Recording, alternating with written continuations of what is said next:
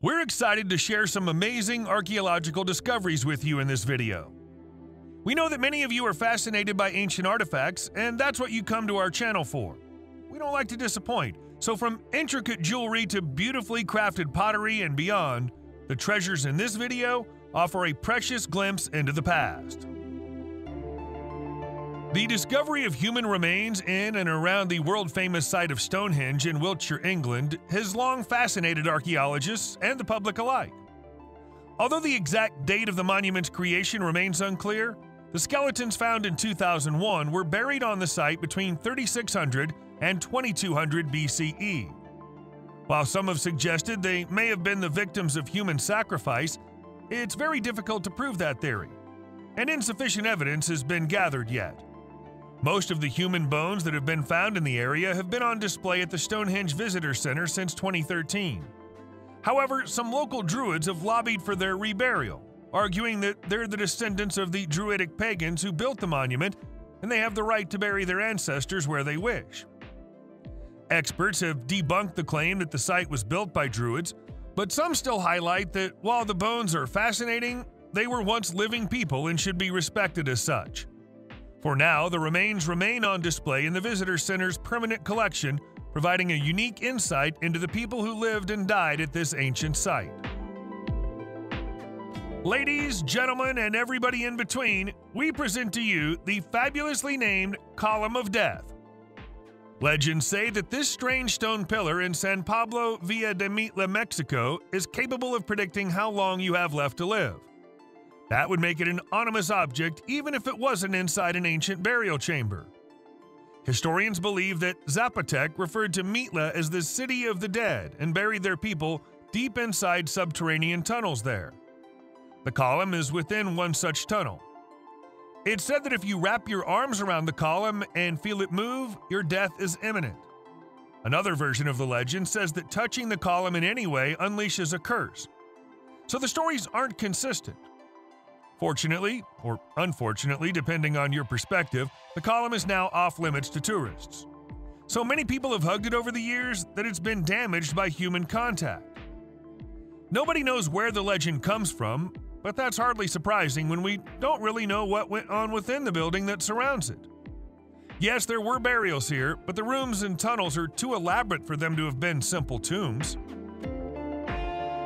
In a burial mound from the early Bronze Age in Georgia, researchers in 2014 found well-preserved wild fruits that were left behind as nourishment for the dead for thousands of years ago. These fruits were found to be preserved in honey, which was also found on the bones in the burial chamber, suggesting it may have been used for embalming the corpses. Honey has a low concentration of water and a high concentration of sugar, which can dry up bacteria cells before they can get to the food or remains the honey is protecting. The ancient Assyrians also preserved corpses in honey, and it's said that Alexander the Great found large quantities of 200-year-old purple dye well preserved under a layer of honey when he seized the Persian city of Susa.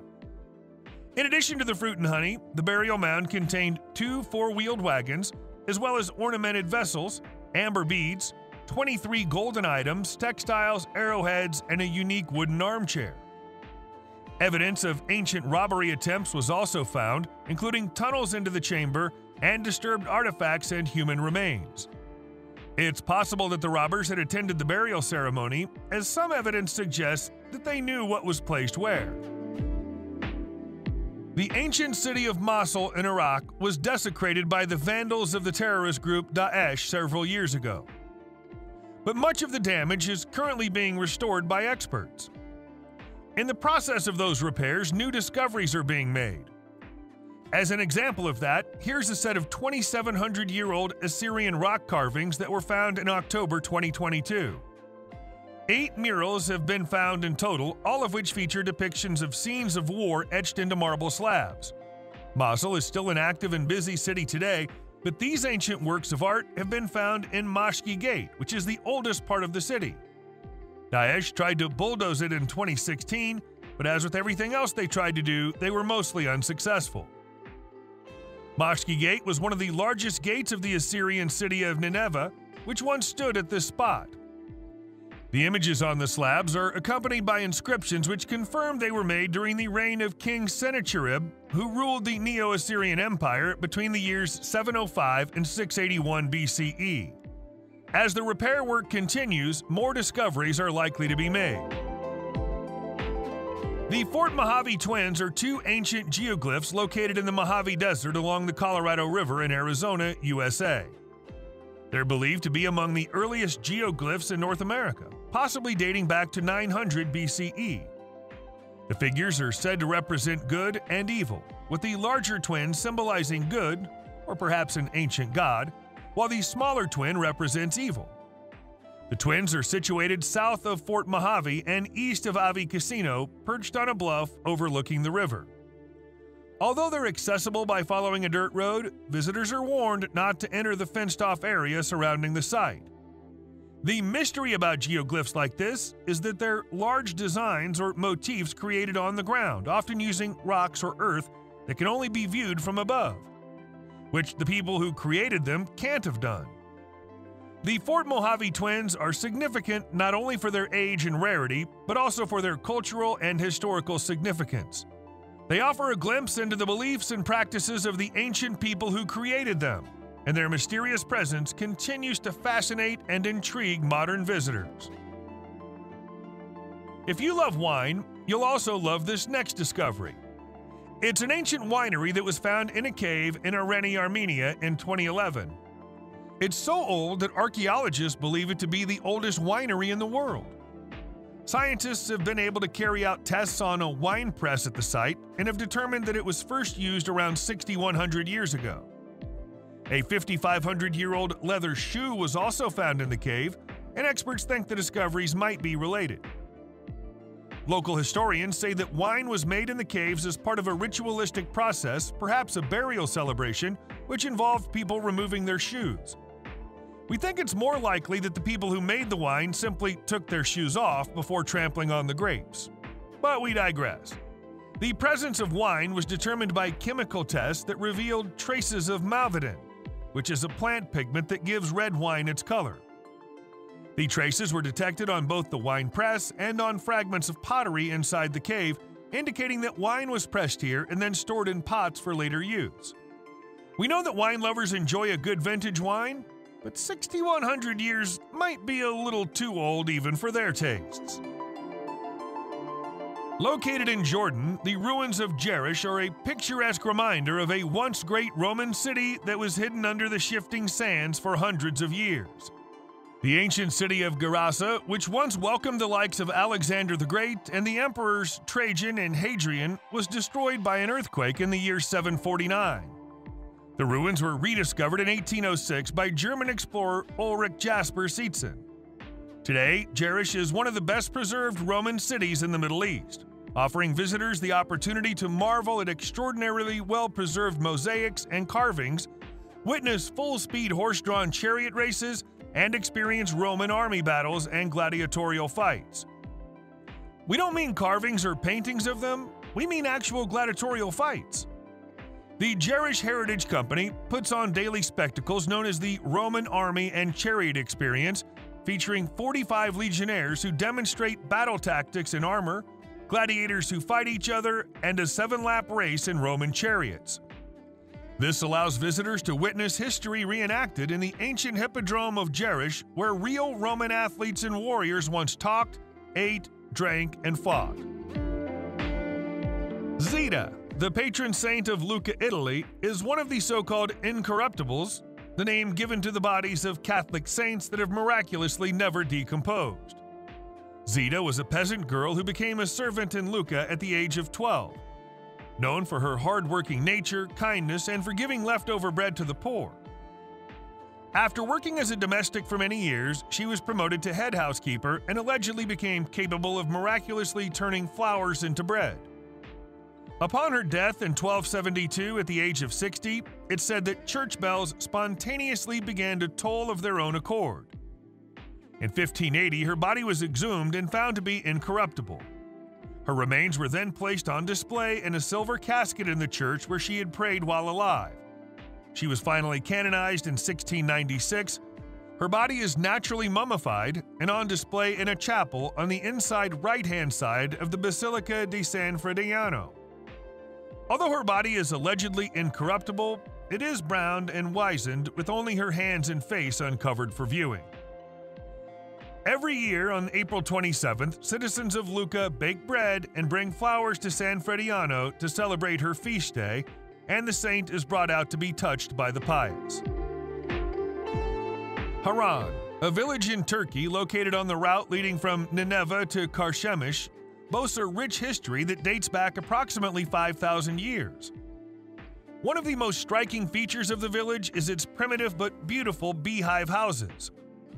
These structures are at least 3,000 years old and are made entirely of mud or clay bricks. They were designed to fend off scorching heat and retain cool air. The dome-like structure of each house, topped with an opening, collects hot air in the upper part of the house and allows it to escape through the aperture. These houses have proven to be a testament to human ingenuity by withstanding earthquakes, violent windstorms, and heavy seasonal rains. Due to their durability, they're still in use today, thousands of years later. Moreover, the beehive shape makes it relatively easy to expand the size of the house by simply erecting another hive next to it and knocking an archway through. Although Haran has been reduced to a nondescript village by the passage of time, these beehive houses are a living legacy of the area's grandiose past.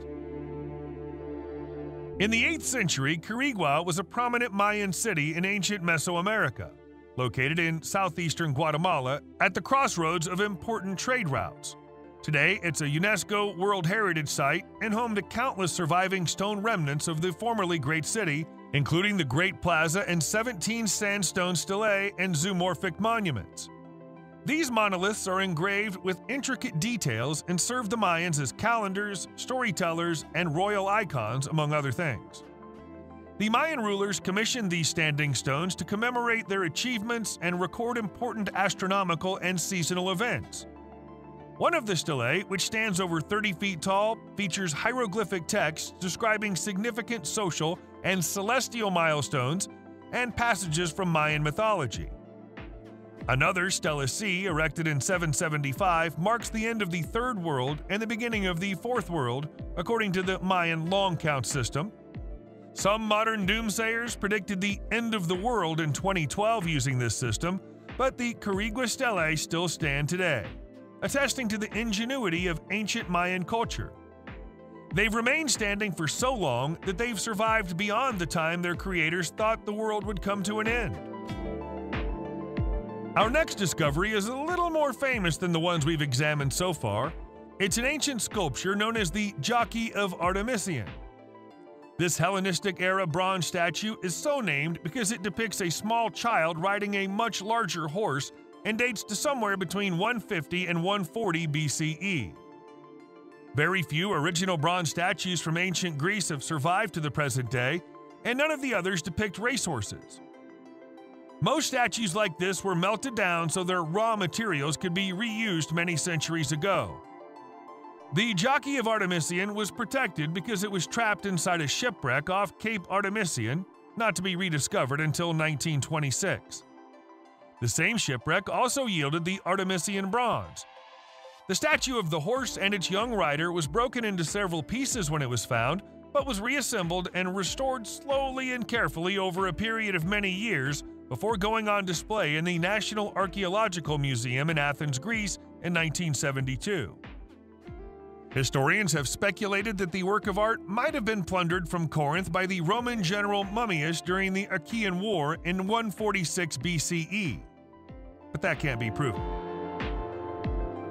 The Bergli Nef is an opulent salt cellar made in Paris in 1527 to 1528, designed in the shape of a late medieval-era ship with the hull made from a nautilus shell. The salt cellar is parcel gilt and is placed on the back of a mermaid mounted on a hexagonal base. The nautilus shell itself was a unique and rare natural curiosity. In medieval France, the word nef was used for different kinds of boat-shaped containers, including ornamental pieces used for dining tables or buffets of the wealthy. The Bergli Nef has both an ornamental value as well as a functional purpose for holding personal cutlery or spices. It would have served as a symbol of the social status of the most important person at the table and was placed in front of them during meals. Tiny figures of the lovers Tristan and Isolde engaged in a game of chess can be seen at the foot of the main mast. The artifact was discovered in the basement of Burghley House in Stamford, England in 1956. It's now part of the Victoria and Albert Museum collection in London. Subscribe to the channel and turn on notifications, and you'll be the first to know when a new video comes out. Thank you for watching.